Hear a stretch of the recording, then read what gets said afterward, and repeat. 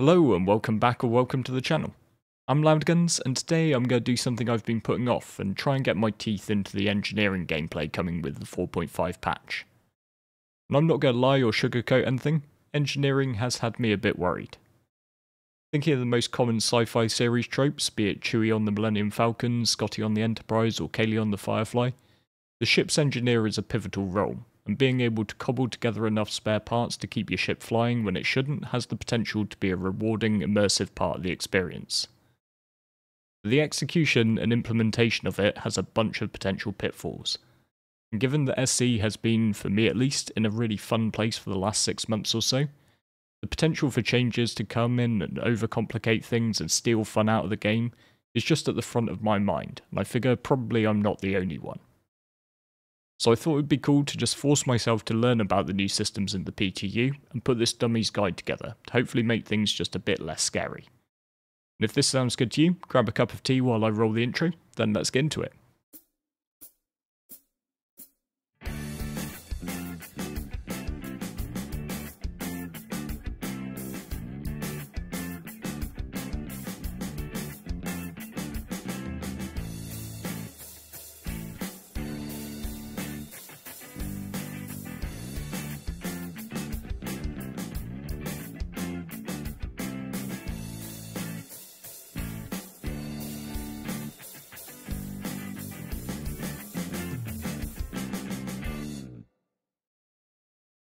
So full disclaimer at the beginning, this is in no way meant to be a comprehensive guide to becoming an engineer.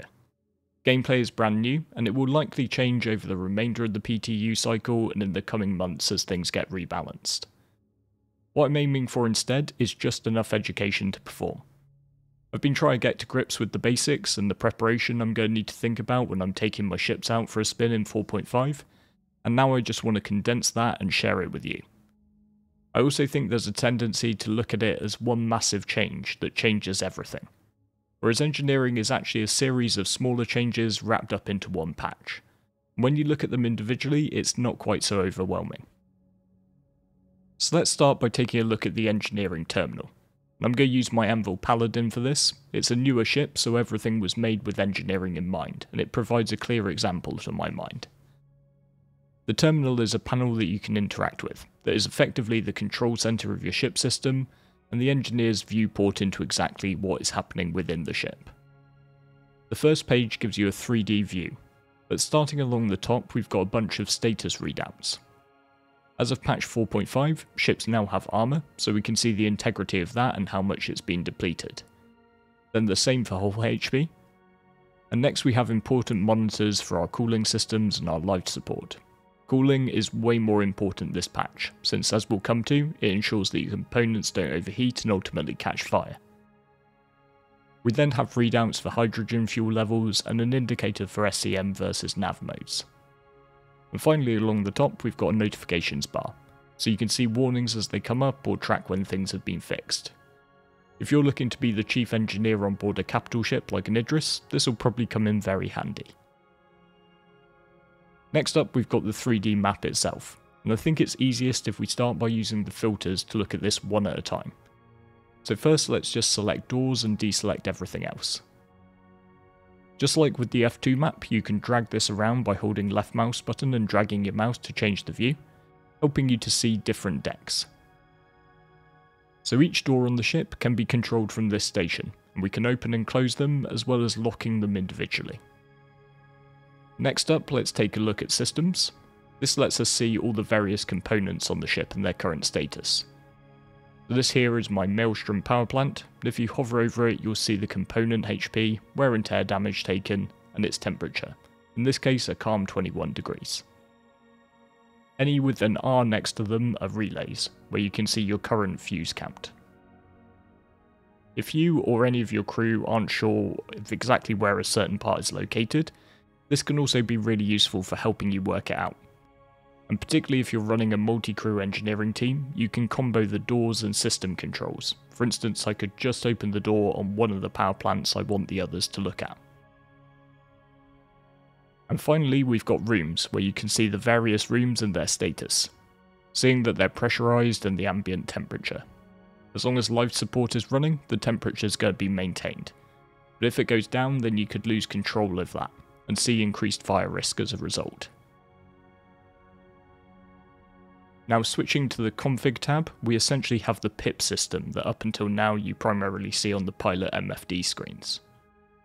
On the left side you see your power sources from your power plants, which you can then spend over on the right hand side between guns, thrusters, shields and QT under core systems, and then radar and life support and then coolers to the right of that.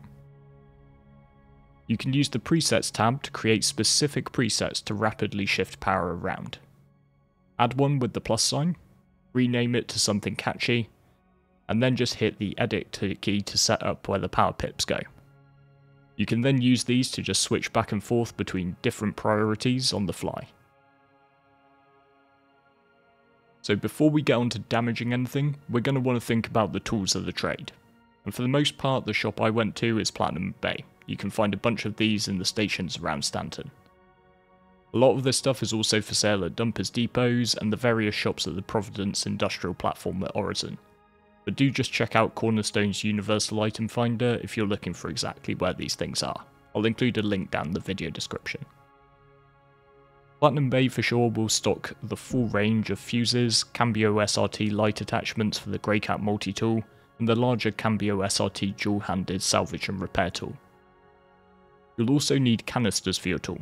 And you can buy empties from the shop and fill them by hand with the tool's salvage mode, just left click when you're next to a ship hull with the shields off, or you can scrape up some RMC with a salvage ship like the Vulture and print yourself a bunch of canisters. You can also use salvage ships to craft all the attachments and fuses, but these will need some combination of RMC and construction mats, so I think my preference is going to be for buying my fuses and attachments, and then just bulk printing a ton of full canisters to keep my supply of RMC topped up. So now we're stocked up, let's start thinking about what could go wrong on board our ship. Let's kick things off with the fuse relays. So using the 3D map we can identify where our relays are on the ship. So here on the Paladin I've got one right next to me in engineering, one up on the bridge and one down on the lower deck next to the gunner's cockpit.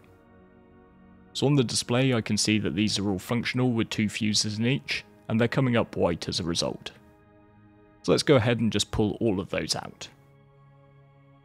Now back at the console you can see these relays have turned red, indicating there's an issue. If I just go ahead and pop one of those back into the relay, now this one has turned orange, showing that we've got some capacity there but not full. As a result of my relays being down, I've lost some of my available pips from my config screen. And this is nowhere near as punishing as the first implementation. If you want to keep your ship operating at peak capacity, you're going to want to keep those relays stocked up. But how about we take some proper damage? I'm sorry my sweet Paladin, but let's introduce you to a bit of pew pew. Now that it's had a proper slap, let's get back on board and take a look at the terminal. And you can see that the armour has been melted off, and it's no longer going to mitigate any DPS that we take, and a bunch of the components of weapons are yellow or red, indicating we've taken damage. But it's not all that much, just slipping down to 99% or so on my power plants, although my guns which are on the exterior of the ship have taken more of a beating. Still, this is where we can use the repair tools to just touch them back up with the right mouse button to use the repair mode, and they'll be good as new. You can also repair the external guns back up, even at 1% they'll be able to fire. But you do need to make sure that you also repair the turret assembly itself though, as they're often in 2 different parts with the gun and the assembly. But what about the showstopper? Because I'll be honest, up until testing all of this, I had some nightmares that my ships were constantly going to be spontaneously combusting under my feet. So the good news is that I had to really try pretty hard to commit arson on my own ships. I found the C1 the easiest to turn into a tinderbox. Essentially, when components take damage, in particular when your coolers are down, there's a chance that they start overheating and catch fire. My intention here honestly was to brick the cooler and then set the power plant alight since they seemed like the most combustible component, but the cooler itself decided it was time to burst into flames. And this is definitely a highlight going into the new patch. Coolers are absolutely essential. If they go down, get them back up as a priority. Conveniently, the devs have placed fire extinguishers where they might most be needed, helping to suppress the flames. But realistically, I think a fire on board is likely a death sentence as a solo operator, The system reminds me a bit of the one we had in Atlas, where someone would need to damp the flames while someone else repaired the parts of the ship. However, it is worth noting that if you want to make it to a pad, just repairing the ship will get everything back good as new.